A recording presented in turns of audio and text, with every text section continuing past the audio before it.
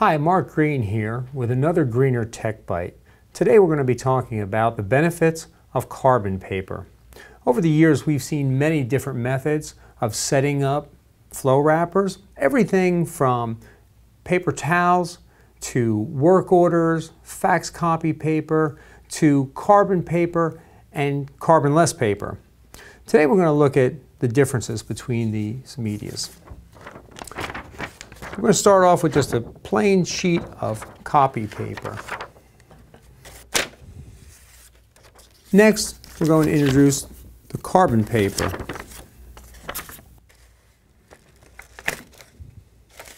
The carbon paper has much better contrast than the plain copy paper and shows a slight imbalance that we wouldn't otherwise pick up. The problems this imbalance can create in your packaging is you can have channel leakers, you can have the knife not cutting evenly across your package, and that often leads to the over-adjustment of the knife to get a complete cut.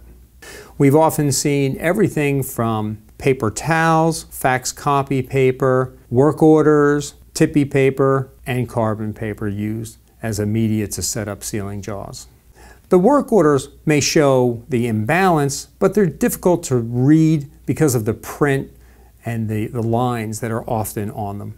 Carbon paper is a critical tool to use during your initial setup, but it's also a very valuable tool to use for troubleshooting to ensure that the jaws are balanced and level before you make any adjustments. So be sure and put carbon paper in your toolbox.